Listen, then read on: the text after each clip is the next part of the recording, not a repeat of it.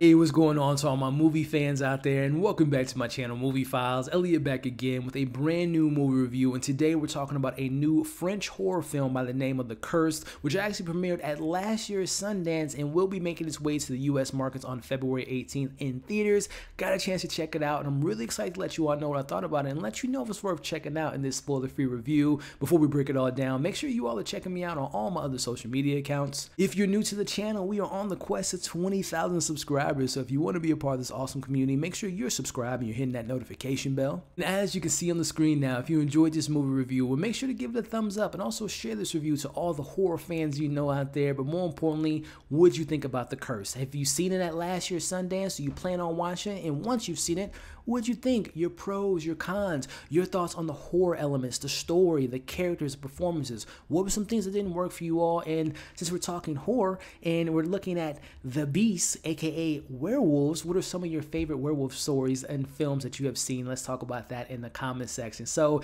let's kick this review off with, man, I have not seen a werewolf tale in such a long time, and I love the kind of new mythos and kind of the mythology that we get with the werewolves that we'll talk about here in this review. But I want to start things off talking about the director, Sean Ellis. He does such a great job in this film, establishing the tone and the mood and the aesthetics that he creates, and the atmosphere is just so dark and so gloomy. There's just this sense of like uncomfortableness while I was watching this film, and as he kind of tells this film, which I don't want to give too much away about the plot, but just giving you a brief idea of what to expect with this film. It takes place in kind of the mid-1900s. We have this kind of well-off family who has this land, and there's a group of gypsies who, it's their land, it's their heritage, it's their family. Something happens with the gypsies, and there's a curse on this family, and particularly there's a beast that the gypsies let loose, and I'll just kind of leave it at that. And again, I thought that the director here did such a great job of establishing that tone, the mood, just not knowing what's around the corner. We'll get into the beast and the whole werewolf elements of the story, but I thought the direction was really strong and very distinct in this film. And just performance-wise, I'll get into it briefly here because I thought that most of the performances, a pretty solid cast. Most of the performances were fine. It was only one person that really kind of stood out to me, and I've been a big fan of her work for a while. I'm talking about the one and only Reilly, who plays the mom in this film, and she doesn't have a ton of stuff to do in the first half of the film, but it's more so in the second and third act where you see what this mother is willing to do to protect her family, and in particularly her son that goes missing, and what she's willing to fight. She's willing to, you know, claw and fight to make sure, claw and fight, no pun intended, because it's a werewolf story, but she's willing to do so much to protect her family. I thought that her performance, especially in the third act, especially the last few minutes of the film, was just fantastic. So again,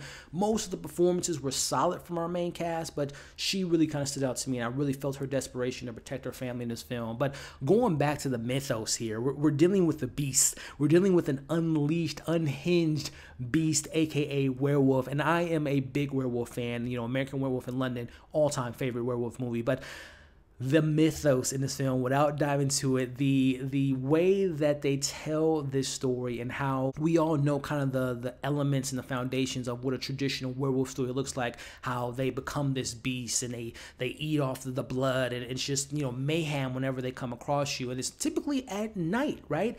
But the scary thing about this film, this beast is a beast during the day, during the night, and is always looking for a new bite to eat. So I kind of love the mythos without, again, diving too much into how the gypsies kind of play into this, and how this kind of overtaking of the mind and the body and the soul, and how they become this beast, and the aesthetics and the look on a particular scene I'm thinking about that takes place in the barn was fantastic. So again, I don't want to give too much away. I'm being very vague about the actual creature and the mythos on it, but when you all see this film, I thought it was pretty unique, pretty fresh to something that doesn't really have a lot of originality when you see werewolf movies. It's kind of the same song and dance, but this one plays on it and puts it on his head, and I really enjoyed the narrative there. So get into my criticisms here. I mentioned how I thought that most of the cast was, you know, pretty solid. I'm not gonna lie, the subplots were some of the weaker elements to me. I think of an incredible actor here who's in this film, Boyd Holbrook, who is brought into this situation to help find this missing kid and to help track down this beast. He has this whole other subplot involving his past and what happened to his family, and they try to bring it into the main narrative, and it just really never worked to me. And a lot of the other subplots, the house workers, the main dad, a lot of that stuff kind of fell flat to me. It just wasn't as fleshed out as I would have hoped it could have been. And then then another thing that kind of stood out to me, a couple things. The runtime, it was a little bit long in the tooth. There weren't all the pun long in the tooth. You gotta love these puns, right? It was a little bit long for me. I didn't think, again, goes back to those subplots. Some of those subplots could have been completely eliminated, but it was almost 2 hours. I thought at least 10 to 15 minutes off the runtime would have been a little bit more of a tighter script. And then also, I have to mention the look of the beast.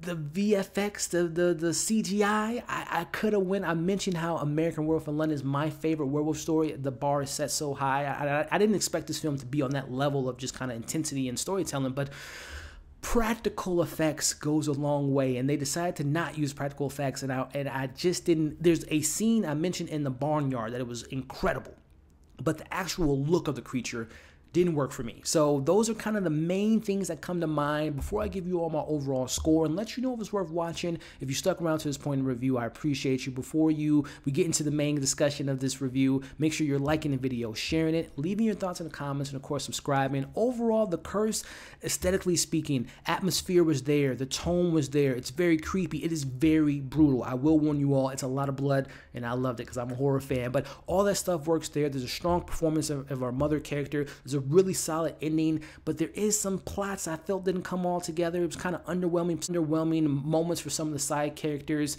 I didn't like the design of the creature, but overall, I take the pros and mix it with the cons. I'm speaking more highly on this film than I am negatively, so I'm going to give this film, The Curse, a 3.5 out of 5. Again, it's a French film that came out last year, has a very limited release so far, but it will be available on February 18th. And if you get the chance to either see it in theaters in your local area or maybe rent it or stream it, I recommend you do. And when you do, let me know what you thought of the film. Again, your pros, your cons. What'd you think about the design? What'd you think about the narrative? And also, I share my favorite horror kind of werewolf film. What's yours? Let's talk about that in the comments. If you stuck around to this point in the video, I appreciate you. Before you leave, make sure to like, share, comment, subscribe to the channel if you haven't already. Come join this community. We're almost at 20,000 subscribers, and we're building such a cool, awesome, fun community here. And I want you to be a part of it. So go ahead and subscribe and hit that notification bell, as you all can see on the screen now. Hope you enjoyed the review. Hope you're staying safe. Subscribe, check out my other content, and we'll catch you on the next video.